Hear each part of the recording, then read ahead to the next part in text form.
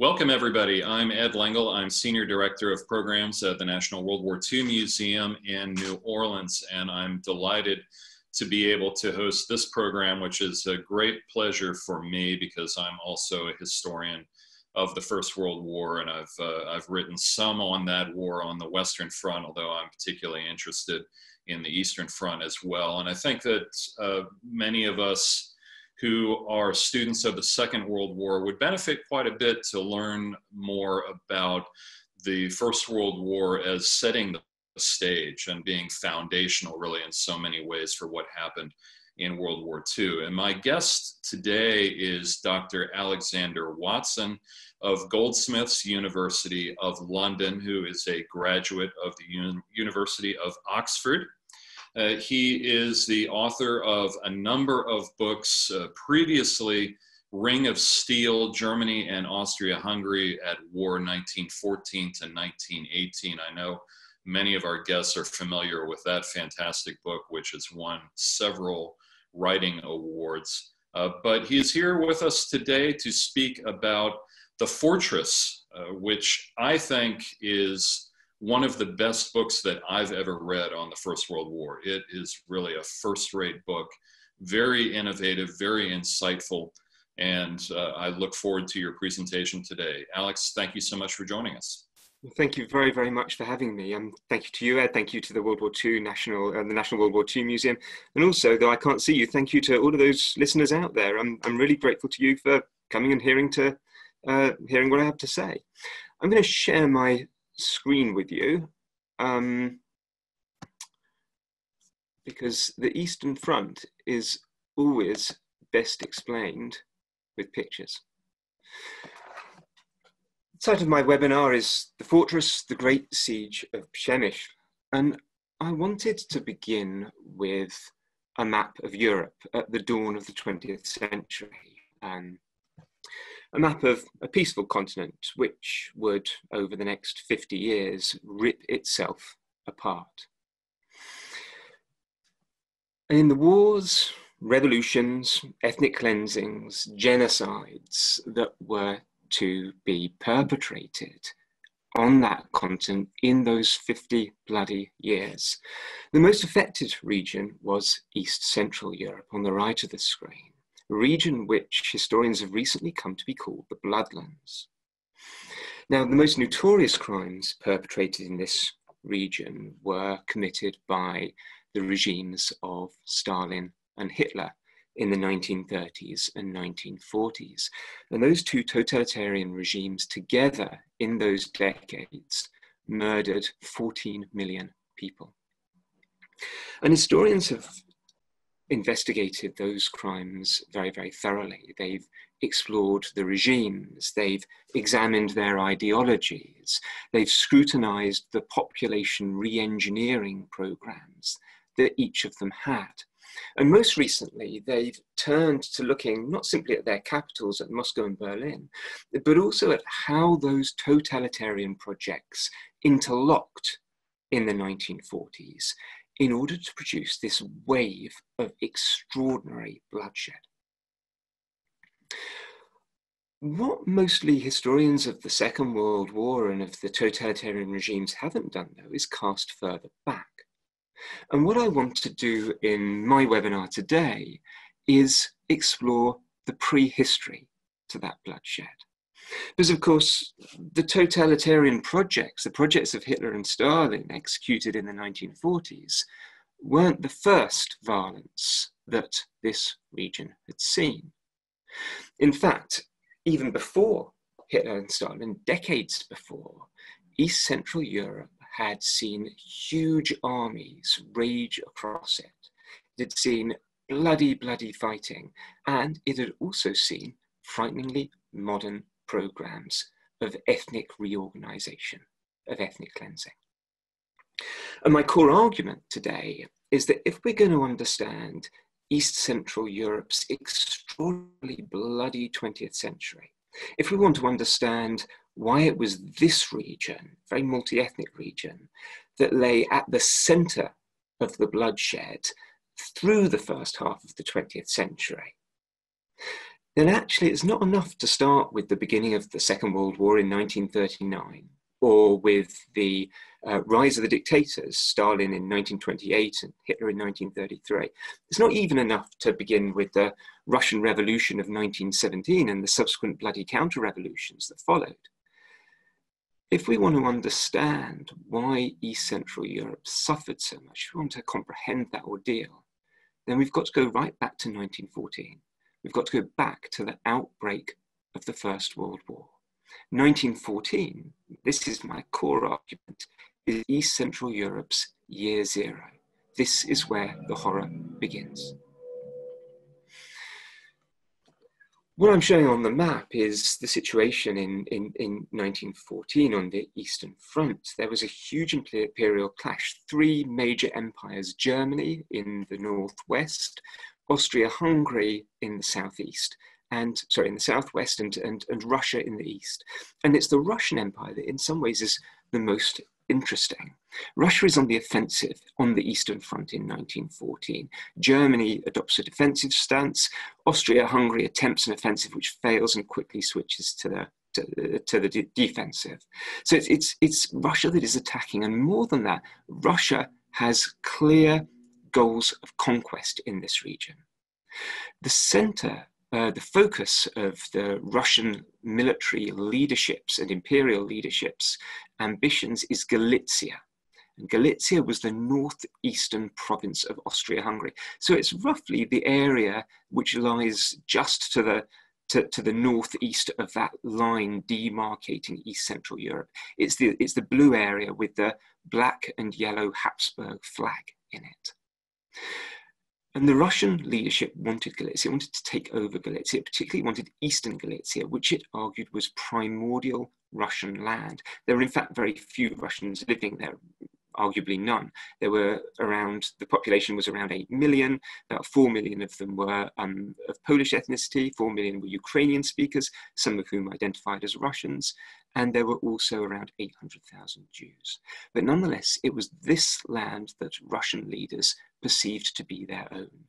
And what we find during the First World War is that when it becomes clear that this is not their own, they're willing to execute and begin programs of ethnic cleansing and reorganization to turn it into, in the Tsar's words, a great Russia to the Carpathians, great Russia to the Carpathian Mountains. I'm particularly going to focus on one fortress city, the city of Przemysl. This city is today in the southeastern corner of Poland. It's just inside the Polish-Ukrainian border. In 1914, it was a Habsburg city. It was, like the rest of the region, ethnically diverse. Around half the population were Poles, around 20% were Ukrainians, around 30% were Jews. And Przemysl is important for two reasons. First, it plays a big role at the start of the First World War. It's a fortress city and it plays a decisive role in the beginning of the fighting. The second reason is that it's on Przemysl that the violence and the ethnic cleansing that the Russian army was prepared to perpetrate to win over and change this region, it's where these two phenomena find their greatest intensity. It's where they converge. So I find it useful to think of Przemysl as a weather vane for the harsh winds of the 20th century. Przemysl tells us something about the trend that the 20th century was on, the track that Europe was placed on by 1914, and it shows us alarmingly how quickly the violence escalated. Showing a map here of Galicia, so that blue area of the Habsburg Empire. This is the northeasterly province of the Habsburg Empire, and you can see Przemysl underlined in red right in the middle of the map. The Habsburg Empire built a fortress here from the 1870s, and it chose Przemysl for its main bastion in the east for three reasons. The first reason was that Przemysl was on the last high ground before Russia. It was on the last high ground before the border. As you can see, Galicia was very difficult to defend. It was surrounded by Russia on two sides, in the north and to the east. And Przemysl was very, very defensible. In the 1870s, when it was chosen as the site of the fortress, the Austro-Hungarian army, Habsburg army, chose it because the strategy was to place a large body of troops there and be prepared to react to a Russian attack from whichever side it came. So it turned the centrality of Przemyśl, as well as its defensibility, into a strategic advantage. The second reason why Przemyśl was chosen as the site of a fortress was that it stood in front of the main passes over the Carpathian Mountains to Habsburg-Hungary. Now, Habsburg-Hungary is marked in yellow on this map, the province of Galicia is marked in pink, and the in the Carpathian Mountains, you can see shaded in on the border between that pink and the yellow. Huge mountain range stretching across East Central Europe. The third reason, and the most important one why Przemyśl was chosen, was that it was a transport node. The main railway and road links crossing east-west, and you can see these are brown lines on the map, passed through Przemyśl. And also, Przemyśl controlled the main railway down south into Hungary as well. So any Russian invader wishing to break into Central Europe would need to capture Przemyśl in order to advance. It needed to take those crucial railway and road links, and Przemyśl blocked that. Without Przemyśl, there could be no advance to Vienna or to Budapest, to Vienna in Austria or to Budapest in Hungary. So that was why Przemyśl was chosen, and that was why it was so crucial. And by 1914, the city had a defensive ring 30 miles in circumference built around it, with 35 forts on it. As you can see from this map, there were in fact 2 defensive rings, a very weak inner one, but the one I'm talking about is the outer one with the forts marked in red or green on it. The city itself was important too. I've already said that it was, like the rest of Galicia, multicultural with Poles, Ukrainian speakers, Jews. It was actually the third largest city in the province after Krakow, which Krakow is sometimes pronounced, which many of you may have heard of, and also Lemberg, which also goes by the name of Lvov and today Lviv. So Przemyśl was the third largest with 56,000 people in it, and it was typical of the region's diversity, linguistic and religious diversity. It was, if you like, as the whole region was, but Przemyśl was at the centre.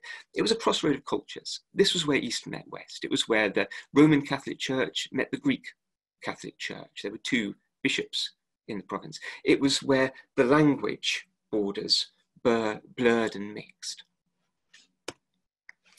And Przemyśl is important to us because in 1914, already at the outbreak of the First World War, it plays a decisive role in shaping the course of that war, indeed in shaping the whole of European history. The war broke out in the East on the 6th of August 1914. That was when Austria-Hungary, Habsburg Empire, when it went to war with Russia. And it was an extraordinary shock for inhabitants. It was an extraordinary shock for 3 reasons. The first was that for decades, the Habsburg Empire had been a pretty peaceable place. War had become fairly unimaginable. For sure, the storm clouds had gathered. People could see that there was great power conflict. But as in our own age, the idea that there could be that this could actually break out into a hot conflict rather than simply sparring, cold wars, arms races, to most people, that seems simply unimaginable. And yet it happened. The second reason why the war is such a huge shock is that it goes so hugely badly for the Habsburg Empire. The Habsburg Empire intends to fight in the East, but it's got an army which is much smaller than the Russians. It's got an army which is much less well trained and certainly far less well led than the Russians. And in the first month of the war, it is annihilated in eastern Galicia. To give you some idea of how intense this fighting is, it's really fighting to match any of the horror seen in the more famous battles on the Western Front or even on the Eastern Front in the Second World War.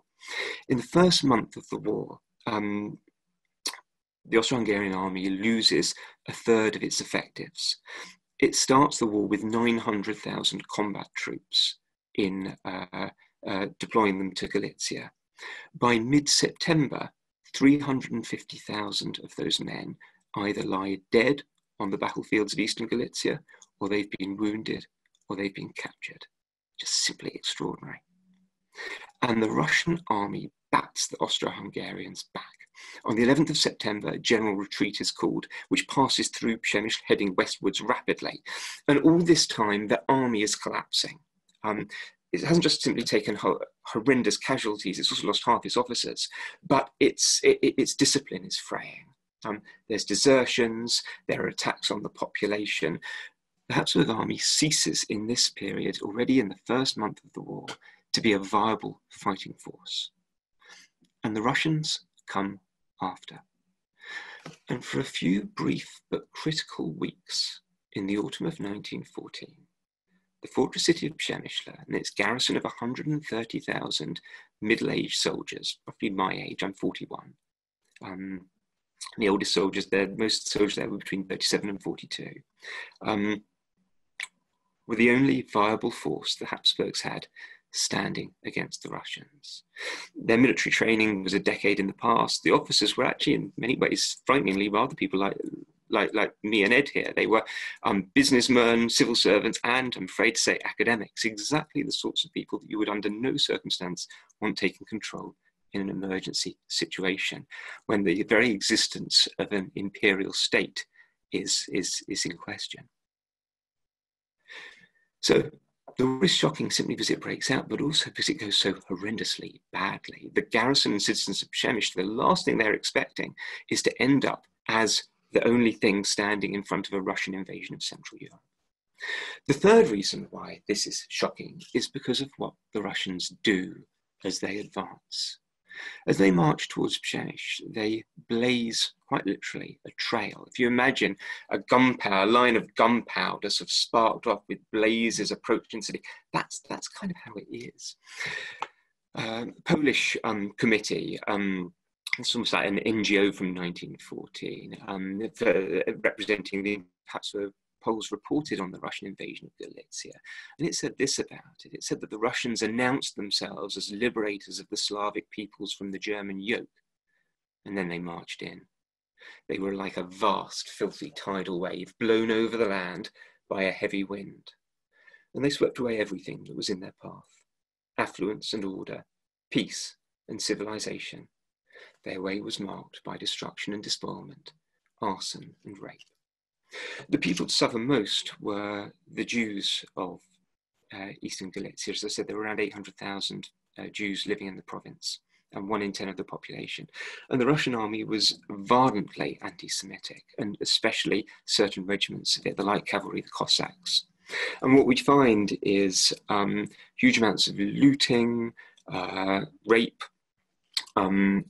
theft and bodily harm, and also some murder. At this point, it's mostly indiscipline and looting and humiliation rather than actual killing. But it causes a lot of both property destruction and it ruins people's livelihoods. And especially, as I've said, and this is important if we think about the future of this region, violent anti-Semitism is already present in 1914 in the region. When the Nazis come in 30 years later, this is not by any means a tabula rasa. This is not a region that has only ever experienced peace. Astoundingly, the fortress withstands, and its old garrison withstands the Russians. In October, there's an epic battle from the 5th to the 7th, where the Russians, having encircled the fortress in the second half of September, attempt to storm it, and they fail to break the garrison. And the block that the fortress provides and the resistance that it carries out successfully provides just enough time for the Habsburg army 80 miles away to the west to regroup, refill its ranks, restore discipline, and then come forward. So Przemyśl plays a really important role in that early part of the war, in just giving that crucial breathing space to stop a total military collapse and allow the Habsburg army to recuperate and return to the battle. The success doesn't last long, however. The success is important not just for saving the Habsburg Empire, but also because it provides Przemyśl with immense prestige. This is a place which very few people can pronounce, and even fewer have heard of in 1914. But it becomes a name spluttered, let's say, on everybody's lips right across the empire, because the Habsburg Empire is really short of victories in October 1914, and Przemysl provides one. In prestige terms, the best equivalent that I can give you is for the Habsburg Empire, Przemysl performs what Stalingrad does for the Soviet Union in the Second World War. It becomes a symbol of the entire Habsburg war effort, a symbol of Habsburg determination to see this bitter fight right through to the end. The Russians return in November 1914. The war continues to go badly for the Habsburg army, and the Habsburg army at the start of November is forced to retreat both south into the Carpathian Mountains. You can see the rough line that the Habsburg army adopted in November, down to the south, and also about nearly 100 miles west to the outskirts of Krakow. And Przemysl is left again on its own, besieged, encircled by the Russians. Then Przemysl's siege is the longest of the First World War, from September, because the Russians never leave the eastern side of it, right through until March 1915. For 181 days, Przemysl's garrison is in action. That's how long the siege lasts. It's longer than the Battle of Stalingrad. It's not as long by quite a way as the Battle of Leningrad, the siege of Leningrad in the Second World War. But for the First World War, no other city goes through an ordeal like this. And we see in this siege, especially the second siege, the beginnings of total war. That's not surprising. If you think about what historians understand by total war, what was understood by total war towards the end and in the immediate aftermath of the First World War, when the term was coined. Total war is about blockade. If we imagine 20th century total war, then a large part of that is about the mobilization of economic resources to the fullest extent possible for the war effort, and the blockade by the enemy of those resources. And we see that, of course, in siege warfare from time immemorial. So one of the ways that I think Przemysl can enlighten us about 20th century total war is to think of it as an older form of war, siege war, which through modern 20th century technology is writ large on a scale never ever seen before, encompassing not just cities, but entire continents. But it starts in Przemysl. Przemysl is an early example of this because it's a siege, and we see things, we see manifestations that are very prominent later in the war across Central Europe in 1917 and 18, and then in the Second World War as well.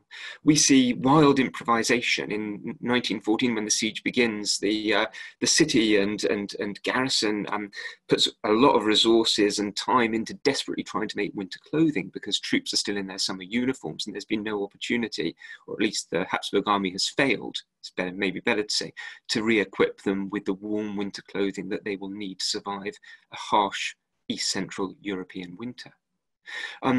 They make weapons as well, just like at Leningrad. Weapons are improvised. Drain pipes are turned into mortars. The garrison even makes an armoured train by riveting huge, thick bits of steel to a civilian locomotive. So you get that improvisation. But above all, the major phenomenon of total war that we see in 1917 and 18 across the continent, and again in parts of Central Europe in the Second World War, is hunger.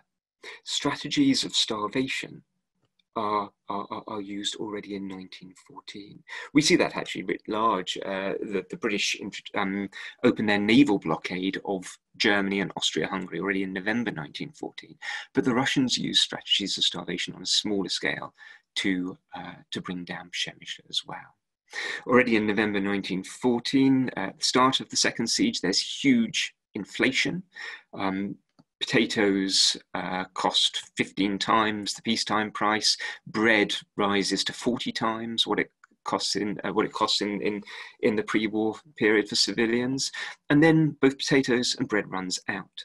And in 1915, both civilians and the garrison are reduced to eating army horses in order to survive. There are 21,000 horses in the fortress, and all but 4,000 of them are eaten. That's what the garrison and city subsist on. I think it's worth pausing a moment there and just thinking about what that means. Because, of course, in war we generally focus not unreasonably on human suffering. And Przemyśl in 1915 was an extraordinarily dangerous place to be as a human, but it was an even more totally dangerous place to be as a horse. Pretty much the entire horse complement to the fortress dies, either eaten before the end or killed just before the capitulation.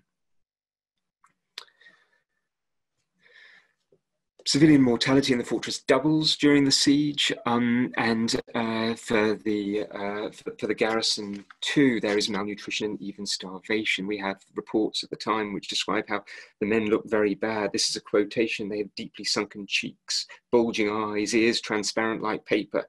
They drag themselves laboriously forward. One sees their feebleness." This is extraordinary suffering in early 1915, and of course these are phenomena that we'll see again and again and again in the following decades in this region.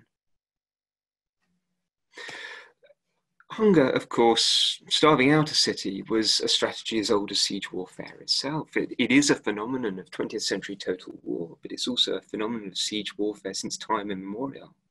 There were also, though, agonies and persecutions and violence which beset the civilians and garrison of Przemyśl, which were very distinctively 20th century. The citizens of Przemyśl were one of the very first urban populations in history to suffer aerial bombardment. The Russians during the siege bombed the city and its surrounding fortifications. Around 275 bombs are dropped through 1914, 1915 on the city. These do minimal damage. The casualties amount to 10 people killed and perhaps double that number wounded. But what's interesting, I think, and you can kind of see this from the picture, from the shock in these people's faces, even though the damage is almost comically little to this hovel behind them, is that they glimpsed an apocalyptic future, a future that was to come, but not yet. The idea, and you get this in diaries in Przemyśl, that aerial armada could potentially destroy entire cities. Now, the roots are here, the execution, the technology isn't yet, but the roots, the ideas are already coming about in 1914 as this extraordinary violence breaks taboos and encourages new ideas of bloodshed. The campaign around Przemyśl as well is not in any way, in terms of its horror, any less than any of the better known battles on the Western Front of Verdun, of the Somme, nor indeed of any of the great and horrific battles on the Eastern Front in the Second World War, Leningrad, Stalingrad. Because Przemyśl is so prestigious, because it's a symbol of the Habsburg Empire's will to hold on, the Habsburg army has to relieve it at all costs. But the Habsburg army is miles and miles away. And what its commanders decide to do is attempt to reach Przemyśl, which you can just see in the distance, appropriately on this image, just underneath the aeroplane on the left. They try and reach it by the most direct way, which is over the Carpathian mountain range. Now, the Carpathian mountain range is around 100 kilometers in breadth. Sorry, about 100 kilometers in breadth. So that's, 40 miles, something like that in breadth. And it's the highest peaks are 6,500 foot. What Habsburg troops were told to do was break through this mountain range in the middle of winter, fighting at heights usually of around 2,500 foot in temperatures of -4 degrees Fahrenheit. It was extraordinary. I find it difficult to imagine that any army in any war ever has met conditions which could be worse than what the Habsburgs and the Russians faced in that bitter offensive from January to March 1915. Supply was virtually impossible, or at least certainly extraordinarily difficult. There weren't enough railways in order to bring the supplies of food, of munitions that the troops needed. And then, of course, at the railheads, these supplies had to be taken up cliff faces, steep, winding mountain roads, all in midwinter, all with snow and ice. 2/3 of casualties are caused by frostbite. Men have to warm their weapons before they're able to fire them. And the casualties combined of both the Russians and the Habsburgs are something like 1.2 million, maybe more, just in those 3 months. just extraordinary. It's difficult to put that in any sort of context. That's way more than Verdun. It's roughly the same as the Somme, which in 1916, which took place over a larger period. It's not so different either from Stalingrad. Just completely horrendous, both in terms of the horror of the fighting itself and the bloodletting that resulted. And worst of all, maybe, it was unsuccessful. Of course, the Habsburgs couldn't do it. There was no way they were able to break through this mountain range in midwinter.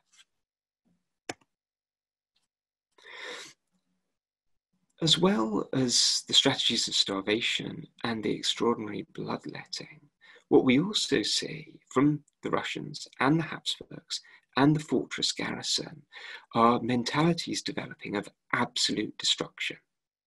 And the garrison itself embraces this in the last period of the war.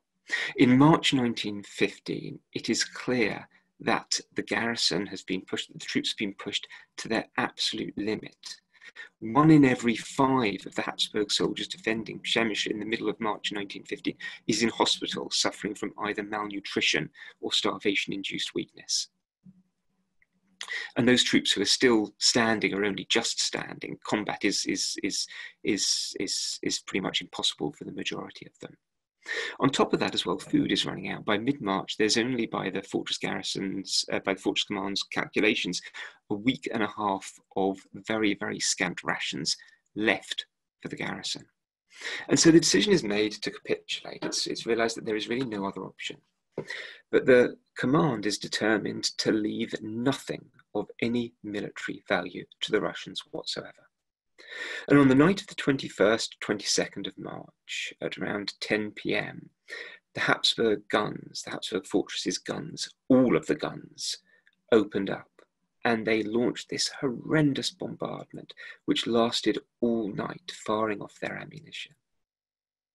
And then, at 6 a.m. in the morning, there was a flare from the north of the fortress perimeter, followed by a loud detonation, and then another, and then another, and then another. Witnesses in the city and and behind the front lines described it as being as if a series of volcanoes, a ring of volcanoes, had erupted one after another all round the city. And that was the forts going up.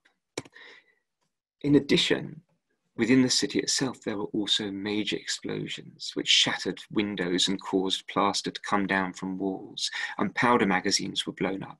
And the 3 bridges which spanned the river San, which ran through Przemysl, and which were crucial for the life of the city, they linked the north of the city to the south of the city, they were collapsed, they were blown up and demolished as well. And then the Russians marched in.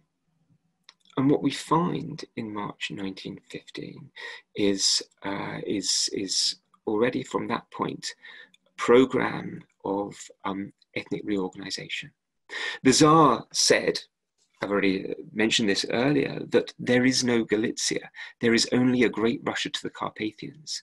And what he meant by that was not simply that the province of Galicia shouldn't exist, but that the multi-ethnic entity of Galicia should not exist either.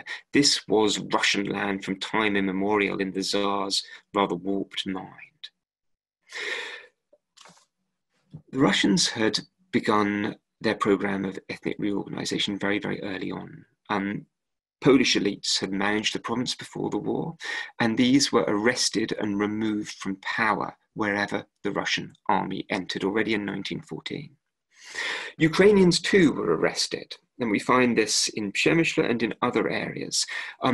The term Ukrainian, the word Ukrainian, is actually banned. You're not allowed to use that because it's perceived as a political term, denoting adherence to a Ukrainian nation that the Russians refused, and still today in some cases refuse to acknowledge the existence of.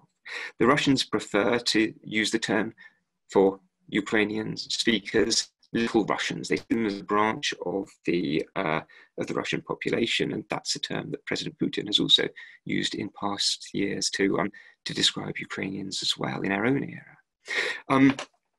And there are programs of forcible religious conversion, which aren't entirely, it should be said, sanctioned by the by the military high command. There's disputes about that with the Russian Orthodox Church, but for Russian leaders, adherence to the Russian Orthodox religion is perceived to be the key sign of adherence to Russian nationality.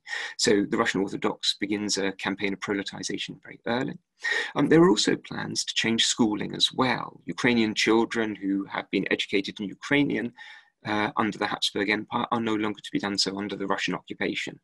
Instead, the Russians intend to turn Ukrainian children very literally into little Russians. The only education that will be permitted will be Russian education, Russian language education for Ukrainian speakers. Most startlingly is what the Russians do with the Jewish population of Galicia and also of Przemysl. And we see over the course of the invasion, from September 1914 through to the summer of 1915, a radicalization going on. The first violence towards the Jews of Galicia, which, as I've said, is immediate, is largely indisciplined violence. It's tolerated, but it's not planned. But very quickly, plans and programs develop to humiliate and persecute and ultimately remove Jews. The Russians perceive Jews, the Russian army in particular perceives Jews in a racial sense, having particular racial characteristics of being unreliable, of being deceptive, of being materialistic, of being economic predators. And very early in 1915, measures are taken to prepare for the expropriation of Jews' lands in Galicia. Various other economic attacks are made on the Jewish population.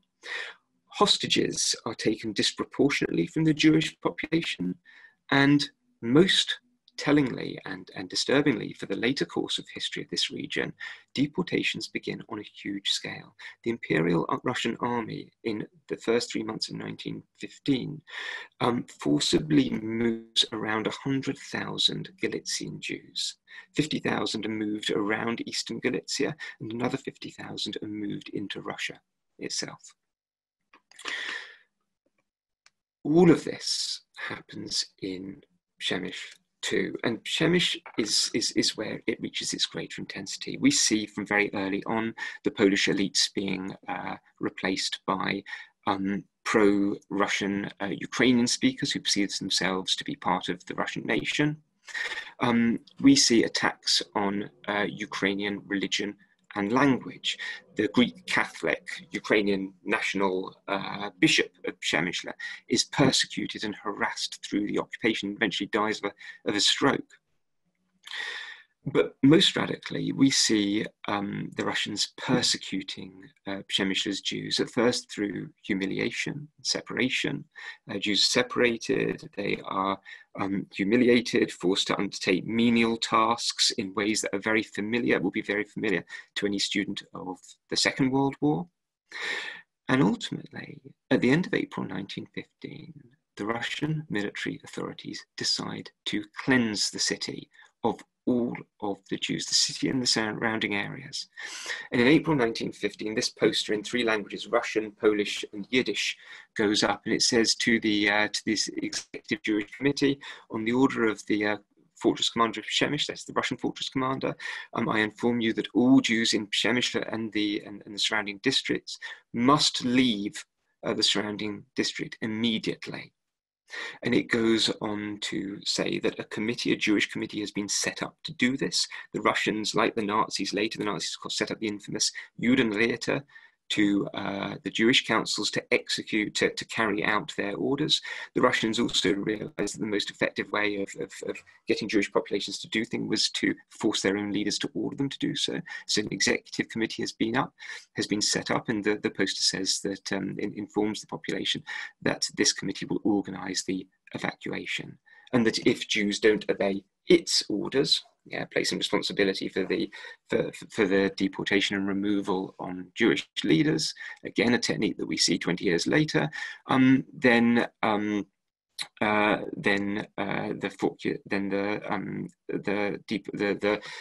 exiling, the removal will be carried out with the most energetic measures. A regiment of Cossacks, the most anti-Semitic troops in the army, will carry out the evacuation in the course of a few hours. And the order ends ominously with those who are disobedient will have only themselves to blame. And this actually happened. 17,000 Jews were forced out of Przemyśl and the surrounding district in early May 1915 and headed east, forced east to a very, very uncertain future. Now, to finish up, the Russians were never ultimately able to complete their population re-engineering projects because in the summer of 1915, the Central Powers launched a big offensive. And on the 3rd of June 1915, German troops released Przemysl from Russian occupation. Yet, although they ended the occupation, they didn't end Przemyśl's ordeal, which was to continue in following decades. The divisions that the siege had caused, particularly the hunger between ethnic groups within Przemyśl, which had generated a lot of anti-Semitism, persisted into the interwar period, and the violence too simmered and spat right through the 20s and 30s when Przemyśl became part of the Republic of Poland. And then in 1939, both the Germans in their new guise as as the Nazis, and the Russians in their new guise as the Soviets marched in. And Przemyśl, again, just in the First World War, played a significant role in the Second because it was right on the Molotov-Ribbentrop line, the frontier that divided these two evil empires. Przemyśl became one of the two major gateways on this fortified border between the Nazi Empire and the Soviet Empire. So the south of the city experienced a Soviet occupation and the north experienced a Nazi occupation. And I think what's significant is that much about these occupations would not in any way have been new to anybody who had gone through the Imperial Russian occupation of 1915. The attacks on schooling and religion, which both the Soviets and the Nazis carried out, their divisive ethnopolitics, the arbitrary violence of both regimes, the looting, the corruption, these were all things that the citizens, Jews and Gentiles, had seen in 1915. It wasn't in any way new. And this, I think, is something that historians don't acknowledge or recognize, but it wasn't. More than that, these regimes had taken stuff. They'd learned something from the experiences of the past. The Soviet regime had learned directly from the Imperial Army the utility of deportations. I've already talked about how the Imperial Russian Army deported 100,000 Jews in Galicia, and it deported many more within the Russian borders itself as well during the Great Retreat of 1915. The Soviets take up those techniques, they learn from those techniques, and they deport people on an extraordinary scale in the Second World War. In occupied interwar Poland itself, in the Soviet sector, some 750,000 people are deported by the Soviets. In many ways, though, it's the Nazis that are the more direct successors in this region to the Imperial Russian Army. And that's not because they share personnel or even that they were directly influenced. Rather, what they have is shared ideas with the Imperial Russian Army. What we find with both regimes, the Imperial Russian occupation and the Nazi occupation 20 years later, is extreme racial anti-Semitism, albeit more rigidly biological in the Nazi case. We see extreme nationalism. We see military ruthlessness. And we see in these two regimes a shared logic, a shared attitude, and a shared logic towards this particular multi-ethnic area of Europe as a region of experimentation, a region of brutal possibilities for population re-engineering. So I would argue that when the Nazis and the Soviets came in 1939, and then of course the Nazis took over the rest of the city in 1941, the major difference is one of totality. These projects aren't so much new as more extreme and more total than what has gone on before. The Nazis and the communists together completed a regime of violence that had begun in 1914. The Nazis destroyed Przemyśl and the wider region's Jewish population. By the end of the Second World War, just 450 of a population of 20,000 Jews in 1939 survived the Holocaust. And a satellite Polish communist government exiled all Ukrainians from the city in the immediate aftermath of the First World War to create a purely Polish city and ultimately bring a horrific end to a stream of violence that had begun and never really stopped, but simply changed, developed, and mutated already in 1914. Thank you very much for your attention. I'm really interested in what questions you've got. Thank you, Alex. Fascinating is not surprising to me because the book is fascinating. We have quite a few questions flowing in, which is wonderful. I'm going to start by building off a question from Michael S. Goodman, who wants to know why First World War on the Eastern Front has been so neglected. And I remember when I started studying World War I 30 years ago, I think the first I read on the Eastern Front was Winston Churchill's History of the War on the Eastern Front. And then, of course, Norman Stone was a great historian of the Eastern Front. There's been somewhat more lately, and I'll build upon that to ask you, in your previous work on Germany and Austria-Hungary, what drew you to this topic? Honestly, my wife is Polish. That's where it began. I mean, I started. So my first book was about. I've always been interested in the First World War. I think because the First World War and the horror of it, especially on the Western Front, is such an important part of British national identity. And I grew up hearing about stories of the trenches and the bloodshed on the Somme and the horror of the Western Front. And my doctorate I did on the Western Front, and I did a comparative study of the British and the German armies. I was asking how people endured that, how these soldiers on both sides endured that. So I learned German for that. And then I began realizing as I moved away from my own sort of stereotypes that I'd grown up with, that actually the further east you go, the worse things get. And that though the war was awful for the British, it was even worse for the Germans. And then I met my wife and I learned Polish, and I began realizing that if you go even further east, it gets even more awful, but also even more interesting as well in an academic sense. It's not a period I would want to live through in any way. That was my own personal interest. In terms of why it was so neglected, I think there are two reasons for that. One is the languages. If you want to study the Habsburg Empire, the Habsburg Empire had 11 official languages. German and Hungarian are the most important. Polish was the language of administration in Galicia. So this is one obstacle. And of course, there's Russian on the other side as well. So the language is one obstacle. The second issue is the politics, because for a long time, under the communist regimes, which persisted until 1989, 1990, firstly, the First World War wasn't an issue of interest. The modern history started in 1917 with the Russian Revolution for these regimes.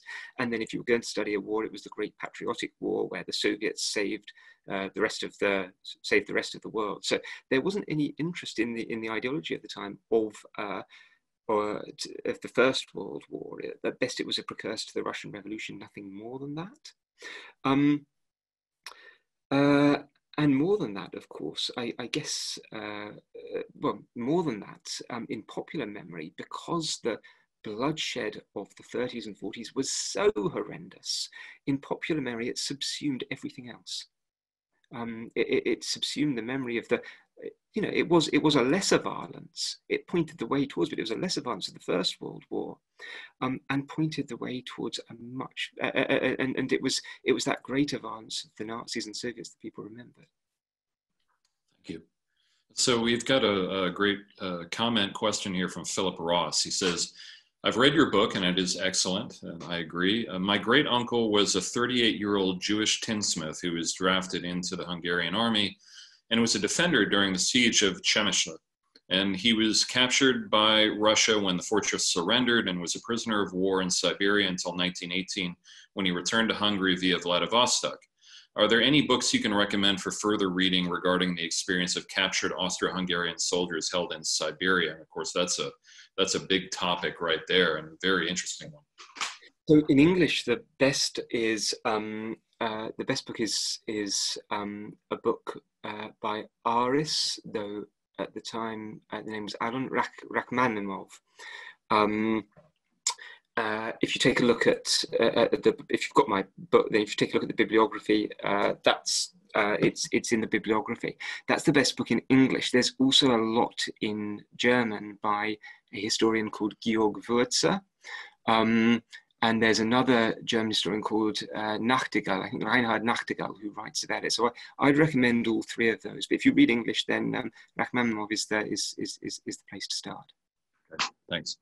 Paul Domer says, obviously, Orthodox Russians disliked the Greek Catholics because of their loyalty to Rome, but did Austrian Roman Catholics distrust them because of their Eastern ways? Yes, although not so much on religious grounds, but much more on linguistic grounds. The Austro-Hungarian army also perpetrates its own mini, I mean, not even so mini, its persecutions and perhaps mini cleansings of the Ukrainian-speaking population. Some of the population, so Ukrainian at this time is a political label. The Habsburg regime refers to the people who speak Ukrainian in this region as Ruthenians or Ruthenians. And if Ruthenians call themselves Ukrainians, then that is a national marker which indicates that they don't perceive themselves to belong to Russia. They are a Ukrainian people, their own nation. But while most people by 1914 have that embrace that identity, not all do. There's a group of so-called old Ruthenians who embrace a Russian cultural identity, and in some cases a Russian political identity. And the Habsburg army is very, very paranoid, and at the outset of the First World War, it also uses Ruthenes as scapegoats for its own incompetence and for its own defeats. And as a result, there are persecutions and executions of Ruthenes both during the retreat of 1914, and the garrison of Przemyśl also carries them out. There's a shocking order in which a middle-ranking commander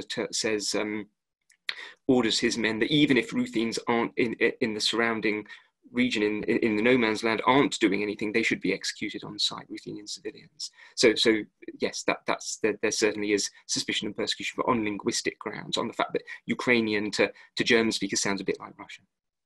Thank you. Pamela Myers asks a simple, direct question: population re-engineering, is that a new term in this period? Oh, I don't know that. Well, so it's certainly not a contemporary term. No, it's not a contemporary term.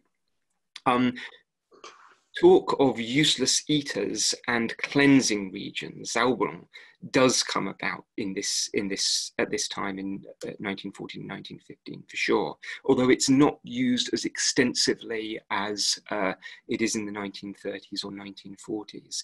The language, just as the language of total war is developing, the term total war, guerre intégrale, is coined in 1917 in French. Just as the language of total war is developing, so too the language of ethnic cleansing is developing during the First World War as well, and then comes to fruition in the Second.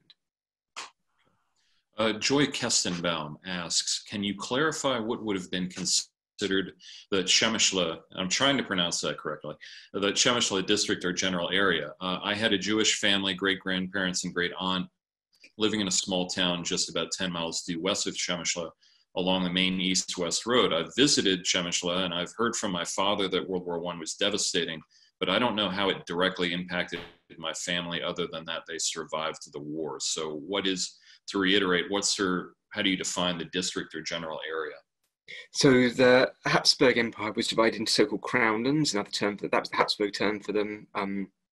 We might call them provinces, like Galicia, and then those provinces were divided into small administrative units, districts, or Bezirke in German, each of which had a Bezirkshauptmann, a kind of a district captain who was the main administrator. And there was a city of Przemyśl, but there was also one of the districts was called District of Przemyśl. If you go on Wikipedia, then I think from memory on the English version, there is a map with all the different districts coloured in, so you can see and that's a pretty accurate map. So you can see the district of the city in there. And if you drop me an email, my email is online. I can take a photograph and send you a map of the devastation that was carried out in these different districts. And it's particularly awful in in the Przemyśl district, not just because of the Russians, but also because the Austro-Hungarian garrison cleared the villages in order to make clear fields of fire for the forts. Thanks. Harvey Glasner asked two questions, which I'm going to be combining into one. He wants to know, what would the world be like if the Austro-Hungarian Empire had won, and would the Jews have been better off under the Habsburgs than under the Russians, which is a tough question. It is a tough question, isn't it? It's a counterfactual one, but it's a fair question. So I think it depends under what circumstances the Habsburg Empire had won. By 1918, if the war had ended in 1918, the Germans had been successful in defeating the Allies on the Western Front, then the Habsburg Empire would have been a satellite state. It would have had rather limited autonomy. And for Jews, yeah, it's difficult to imagine they would have been exterminated. I mean, the thing about it, in some ways, it's a very easy question to answer, because given what happened to the Jewish population of East Central Europe in the 30s and 40s, almost any scenario, it's difficult to imagine a worse scenario. So the answer is yes. For them, it would have been better off. It probably would have been better off for Ukrainians as well, who suffered further east to starvation, famine under Stalin in the early 1930s. Whether Europe and the world would have been better off with a Central Powers victory, that's debatable. That's a much more difficult question to answer. Yeah, there's been a lot of debate about that, and I'm sure you're familiar with the Fritz Fischer controversy, particularly on German war aims. That would take another seminar. Maybe we'll bring you back for that. I want to answer a couple of questions from Facebook. You visited Przemyśl, right? Have you been there? Yeah. Oh, yeah. And one of our questions is, can you see scars of the siege today from the city? You can see the remains of the fortifications, and they're really, really powerful. If you take a look at my book, can I show my book? Is that all right? Would that be? Yeah, absolutely. I'll show my book. Okay, so there you go. That's my book. Yes. The writing on in the real thing is the right way around, but that's my book. If you take a look at this, it ends with what you can see today. The book starts off with imagining what it would have been like. I use tourist guides, what Przemyśl would have been like in 1914, and then it takes the reader back to what it's like today and how that past seems graspable, and yet there are key changes and key differences. And it ends in the ruins of the fortress, and the ruins of the fortress, of the old defences, are really, really impressive. And for me, the rubble kind of is a really powerful memorial, not just of the siege and the suffering of that, but also of the course of events that violence in 1914 began. I would love to see it myself. Once we're able to travel again, that would be nice. I recommend that. Yeah, definitely. Walter on Facebook asks if you could comment on Colonel Redl's effect on the early defeats for the Austro-Hungarian army, or was it inept generalship? It was inept generalship. So Colonel Lengel was a general staff officer who'd been heavily involved in intelligence before the First World War. He was homosexual, and he was bribed by the Imperial Russians, who had a very, very effective spy network in Austria-Hungary to give all sorts of crucial military documentation, including the Habsburg General Mobilization Plan, and indeed also the plans for the fortress of Przemyśl. So it was certainly, his espionage was certainly damaging, but nonetheless, you can't really let the Habsburg command off simply by saying, well, because they knew about the Habsburg commander, Konrad von Hötzendorf. He knew about this. Wedel was discovered before the First World War, and the mobilization plans were changed. They were altered in order to account for that espionage and try and get around it. So no, the cat-handedness, although Wedel doesn't help, the cat-handedness is all down to the Habsburg leadership in 1914. This is their pile of something to sit in.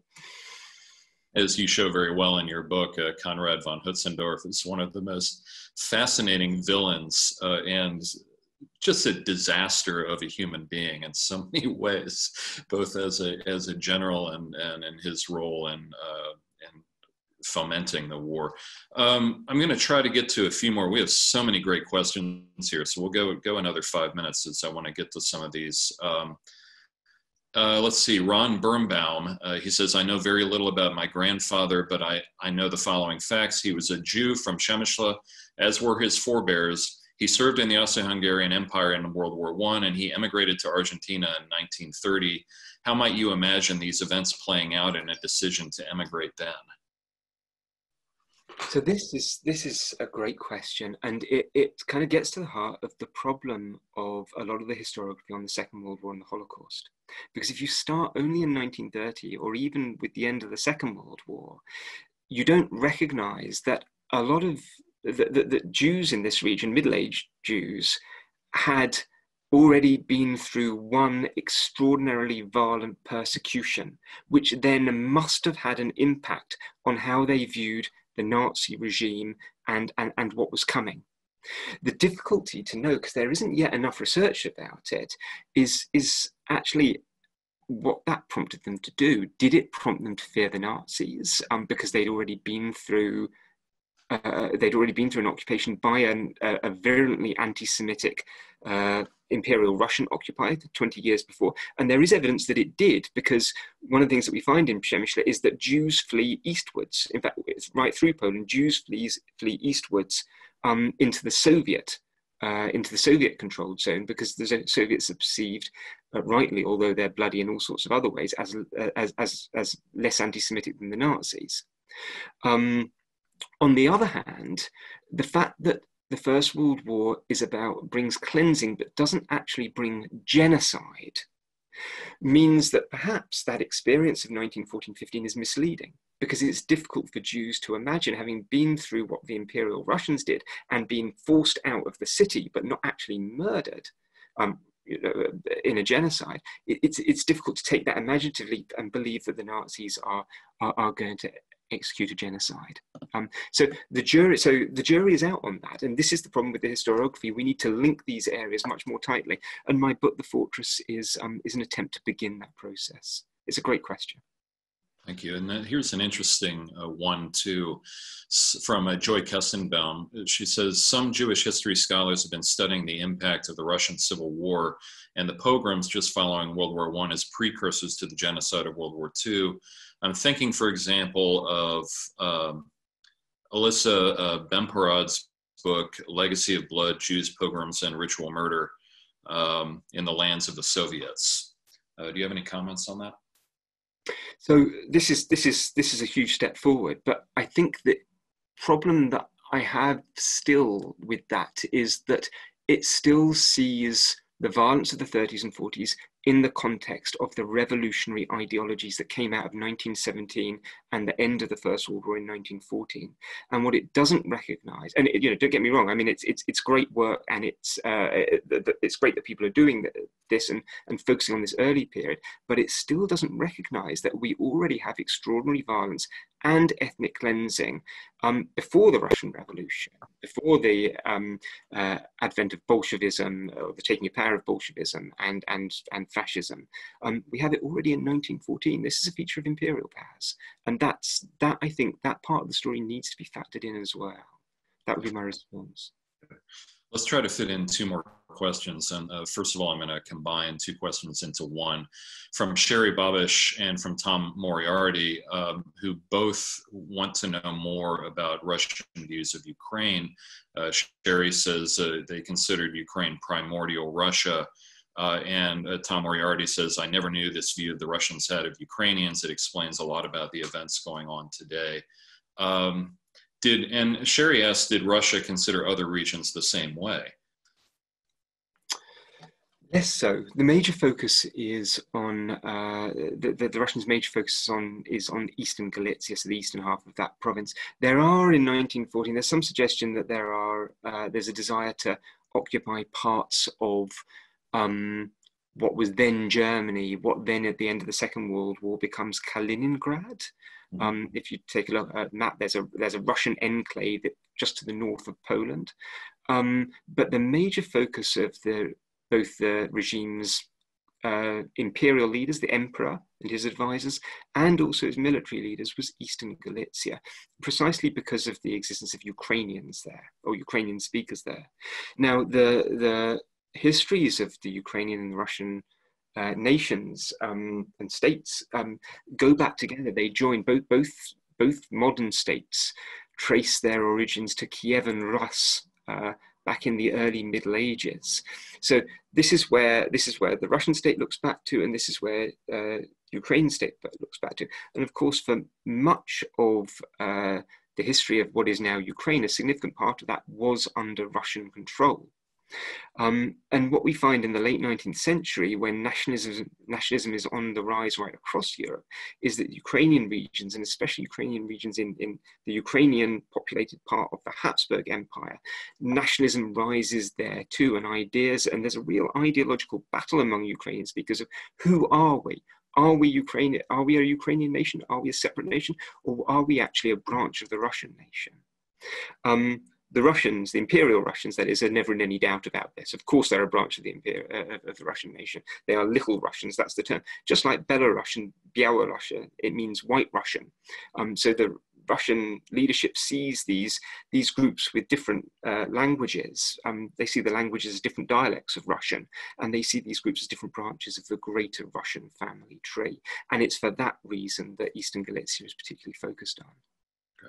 So let's finish up with a more military question from Edward Smart, who asks, if the city had fallen in October of 1914, what impact do you think that would have had on the Austro-Hungarian Empire? I think it would have broken it. I think it would have broken it precisely because the Habsburg army was in so much disarray. The fact that it had lost a third of its combat troops was in itself not such... It sounds very callous to say so, but this is certainly how Conrad viewed it. It wasn't such a huge problem at this point. Early point in the war, there was plenty of cannon fodder. They could replace the soldiers.